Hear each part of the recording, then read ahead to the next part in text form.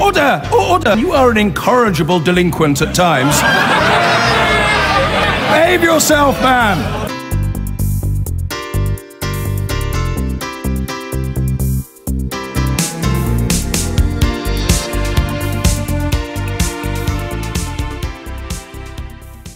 Junior doctors in England are angry at planned changes to their contracts. It'll mean their so-called normal working hours, which have been 7 till 7 Monday to Friday, now go from 7 until 10 Monday to Saturday. That means many junior doctors who work evenings and weekends won't get overtime, and that's money they say they have relied upon to shore up basic earnings. Well, the government says it wants to provide a 7-day NHS and that it's modernising doctors' contracts, that they're not being asked to work longer and they're not cutting their wages. The Doctors' Union, the British Medical Association, disagrees and is threatening industrial action. Should they be allowed to, and would you support them? We're going to discuss that in a moment. First, though, Tommy went to Manchester, home of one of England's biggest teaching hospitals, to see what people there thought. Just give you a little check-up to make sure you're all right. You sound great. You sound, yeah. Do you trust me as your doctor? I don't think so. Your stethoscope is fake. How dare you? Do you trust your doctor? Yes. Yeah? You have a good relationship with your doctor? We have a very good relationship. And how would you feel if your doctor was on strike? Well, I'll go another day. I'd be disgusted. If I was in the same shoes as them, I'd probably do it as well. What if it was really important? If it was that important, I'd go to the hospital. Do doctors have a right to strike? Of course they do. Like everyone has their own rights. So, and to be fair, like I do think they need to be paid more. No, I think they earn a lot of money already. I think GPs are on £110,000 a year.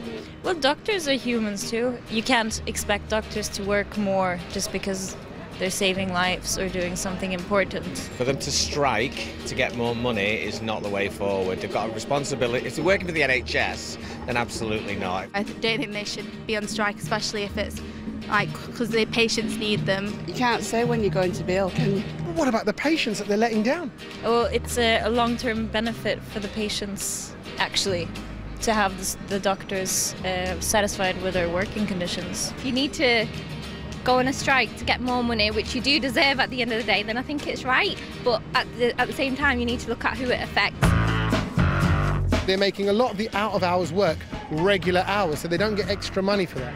If you're putting in more hours, then you should get more money. Like, anyone would... They get paid enough, don't they? They get paid more than a pension, that's for sure. Isn't it? They get paid more than a pensioner, that's for sure. Our question, is it wrong for doctors to strike? What are your thoughts at home? Do email, text, call or use social media to get in touch with us this morning. Joining us from our newsroom studio in London is Dr Ranj Singh, who is a junior doctor and has been since 2003. Morning to you, Ranj. Thanks for joining us. Morning. We're going to be with you in a sec. Just want to start in the studio first and talk to Angela. One of the most important professions in Britain. Junior doctors. Why are we changing their contracts and their working hours? And I mean, I think, lose money, well, the thing is, I think it's entirely immoral for doctors to even consider striking. I mean, it makes the public become, it's a form of emotional blackmail. We become a captive audience, as one of your contributors said there. People don't know when they're going to be ill. My son's a medical student. Believe me, I would be horrified to sit back and watch him having to sort of, you know, kill himself over the hours that he has to work. But the fact is, the Hippocratic Oath says, do no harm. It is a vocation. It is not something that can be replicated in other professions. The police aren't allowed to strike. And I'm afraid it's part of what the vocation and profession entails. Yasmin, should doctors be allowed to strike? Yes, and I think, how far do we go with this? So if governments decide tomorrow they're going to halve the money they get, would they not be entitled to strike? They have to live. It is a profession, and I think, like the firefighters, you know, when the firefighters struck, is that the right word? Went on strike. They did it so that lives were not endangered. There are ways, the public service, but this blackmailing that you talk about is actually the government blackmailing those in public service. Nobody's saying there'll be no doctor on call, but you can't treat young people who are going into this essential profession as many of us get older to just take whatever conditions Well, they're let's given. hear from our junior doctor, talk to Dr Ranj Singh from our newsroom studio. Would you consider going on strike, Ranj, and if so, why? I think let's put this into perspective first of all. Strikes within the NHS are very, very uncommon. The only reason it is even approached as a subject is because all other channels of negotiation have broken down. Now, we talk about blackmail. Well, you can consider what the government is threatening to impose on junior doctors in August 2016. That could be classed as blackmail. We are an inherently caring profession. We do everything we can for our patients. We go in early, we stay in late, we do extra hours without getting paid. The only reason we strike is because there is something even more dangerous around the corner, and if we don't shout about it now, because nobody is listening so far, if our back is up against the wall and we have to strike for the good of our patients, then it is our moral duty to do so. Can I ask why it would be for the best of the patients if you do take industrial action? Well, they'll have to wait longer for operations, they won't be treated as quickly. Well, if you look at the exact terms of the strike, they haven't even been thought about or thought through or decided at all. So this is something that is actually being considered. Now, the junior doctor's contract, the new contract that is threatened to be imposed, potentially puts patients at risk. It makes doctors work. Well, by changing the definition of social hours from currently we get a basic salary from 7 a.m. to 7 p.m. Monday to Friday, and our on-call hours are supplemented according to how many out-of-hours shifts, how many out-of-hours that you do. So, in other words, you get overtime if you go beyond the 7 till 7, you go, and what the government is saying is you're not going to be paid that overtime anymore because we want a 7-day NHS. That means you're required to work weekends. Right, well, the NHS is already 7 days. We offer a 24-hour, 7-day-a-week service. What governments say when it isn't 7-day NHS is actually incorrect, it's misleading and it's dangerous. So we work, our basic salary is calculated on a 7 a.m. to 7 p.m. basis. They want to extend that out, those normal office hours from 7 till 10, Monday to Saturday. OK, and I don't think that's entirely fair unless you sit down and actually think, well, what are the implications of this going to be? And that's why we're shouting, because we think it's going to be unfair, and particularly, especially, it's not about money. This is going to be unsafe for patients. Right, so, Louise, it's unfair and it's unsafe. Well, first of all, I do believe doctors have the right to strike, but what we've just heard is interesting because he said it was unsafe for patients, and yet what he is describing is exactly the same amount of hours, but the pay is calculated differently. So I frankly fail to see, you can say it's unfair, fine, you can make your argument. You cannot really say that impacts on patient safety. It's the identical amount of hours. So it's about the money. The pay basis is being changed. Maybe Dr. Singh can explain to me why, if hours aren't being extended, but he would have worked that on overtime, that impacts patient safety. I don't see the logic. Yes, can you answer that? Absolutely. Now, the way that pay is calculated is 1 point out of something like 24 or 25 within that contract. The other issues in that contract are, for example, taking away a hospital's obligation to monitor a junior doctor's hours. Therefore, you could be made to work longer and therefore become more tired, become more unsafe, and therefore offer your patients a worse service. We do not want that. Even though the government is saying you're not going to be required to work any more hours We've heard that before. We've heard that before, and we know in reality doctors actually do work more. If you look at the over the last 10 days, a small fraction of doctors have logged the extra unpaid hours that they do. That has amounted in 10 days for a tiny proportion of doctors to £300,000. You cannot say that we do not do over our hours. We do. OK. What do strikes, Derek, achieve? What would industrial action... And we know the terms haven't been set yet. Of course it's about money. Of course it's about money. It's about money. That's the reason why the government are bringing this out, because it is about money, and they want to save money, and they don't respect the United National Health Service in the way that they should.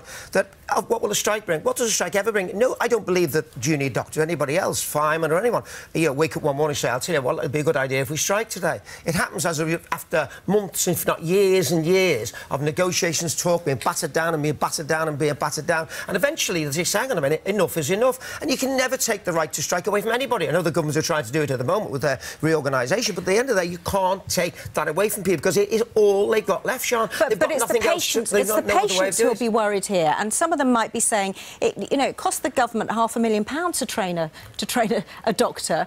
Surely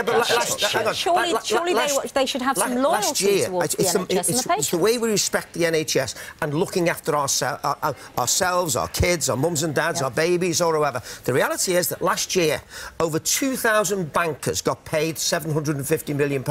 Nobody, £750,000. Not one. I'll tell you why. Because not one single complaint from the government. Managing money is more important than managing people's health. Managing people's health can actually go by the wayside, and you can take junior doctors. I'm sorry, the junior doctors have every right to strike. Ranj, just to qualify those figures, £500,000 to train a GP, £300,000 for a junior doctor. The basis of those figures is actually inaccurate. When you actually do the sums properly and look at the math, it's about £100,000 to train a junior doctor to consultant level.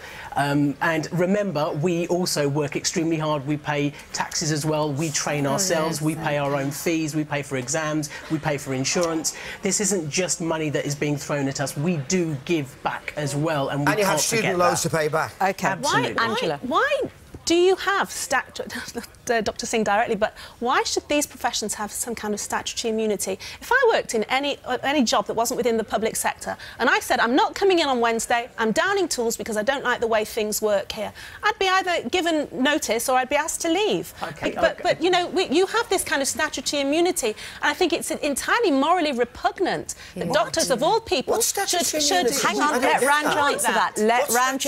Hang on, Derek. Let Ranj to strike without losing... Angela, let Ranj answer your point. Morally repugnant. I think a very important point. We do not have an immunity. We are not asking for pay rises. We are not asking for special treatment. What we are asking is trust us. Look, we are saying that this is going to be unsafe and this is going to be unfair. We want what's best for our patients. We are not asking for pay rises. We are not demanding special treatment. What we are saying is please, please, please look at the work we are doing. Look at the work that the NHS as a whole are doing, and what the people that inherently make that service so fantastic are doing, and respect and at least recognise that.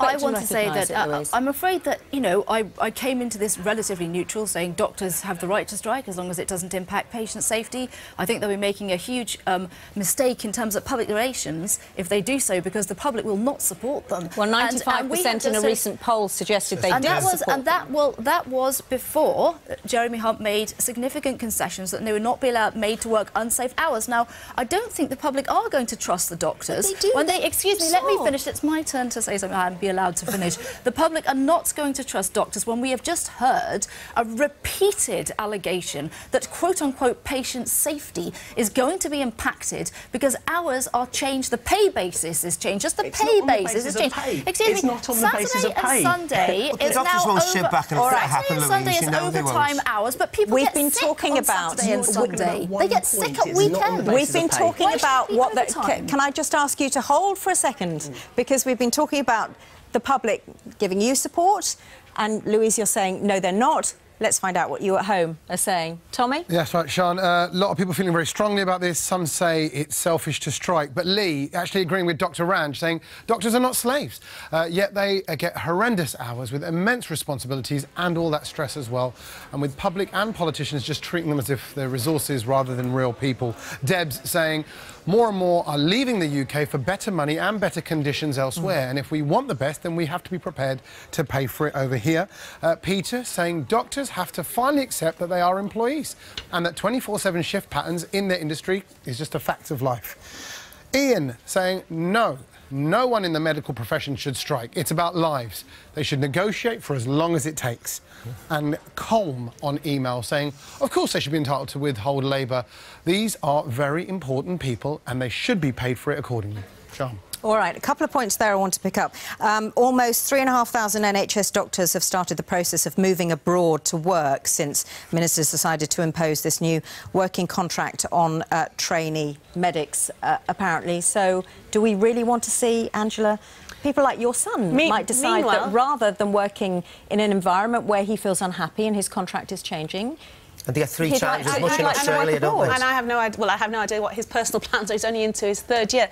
But the fact is that I remember when he was going off to interviews, the places for medical school were still hugely oversubscribed. There is still an enormous amount of young people who wish to go into medicine. Now, as one of the contributors said there, you go into medicine sort of understanding what's going to be involved. You know, you have to do a huge amount of work experience just to apply and just to fill in the UCAS form. You don't go in with some kind of blind romantic idea that it's all about Dr. Kildare and running around in a white coat, sort of saving lives and being terribly So heroic. it's vocational and therefore the money doesn't matter? It's A, it's vocational, B, it's about saving people's lives, All right. and C, we are a captive audience. Yasmin, we haven't heard... nothing. The army can't come in. I want to hear some more from Yasmin, because doctors go on strike. We know about the problems in the NHS, and the health regulator monitors say the problems in the NHS are the worst for a generation. Trusts in England have racked up a £930 million deficit in 3 months. I mean, the point is that high wages are not affordable. And that deficit comes exactly out of